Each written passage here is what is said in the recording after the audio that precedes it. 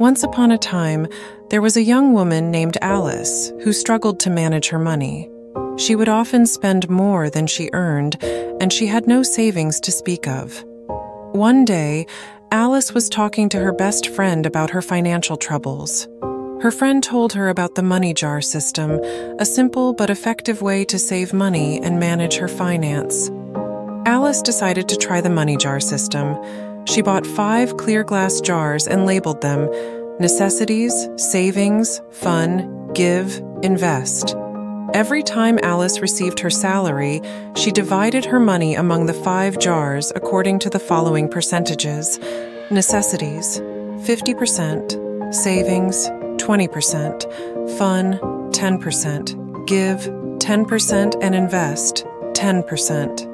The money in the necessities jar was used to pay for essential expenses such as rent, food, and transportation. The money in the savings jar was used to build an emergency fund and save for long-term goals. The money in the fun jar could be used for anything Alice wanted, such as going out to dinner or buying new clothes. The money in the give jar was donated to charity. The money in the invest jar was used to invest in stocks, bonds, or other financial instruments. At first, it was difficult for Alice to stick to the money jar system. She was tempted to spend all of her money on the things she wanted, but she knew that she needed to save for the future.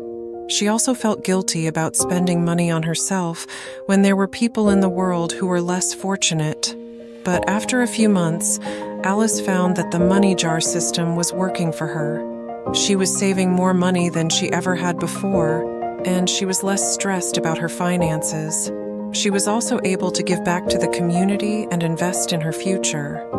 One day, Alice was walking down the street when she saw a homeless man sitting on the sidewalk.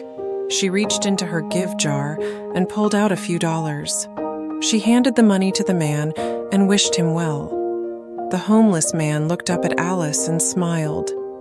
"Thank you," he said. "You're a good person." Alice smiled back. "I'm just trying to do my part," she said.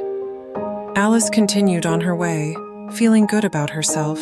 She knew that she was making a difference in the world, even if it was just in a small way. A few years later, Alice was able to buy a house and start her own business. She was also able to retire early and live comfortably for the rest of her life. Alice was grateful for the money jar system, which had helped her to manage her finances and achieve her financial goals. So, my friends, I hope that you will learn from Alice's story and start using the money jar system to manage your own finances.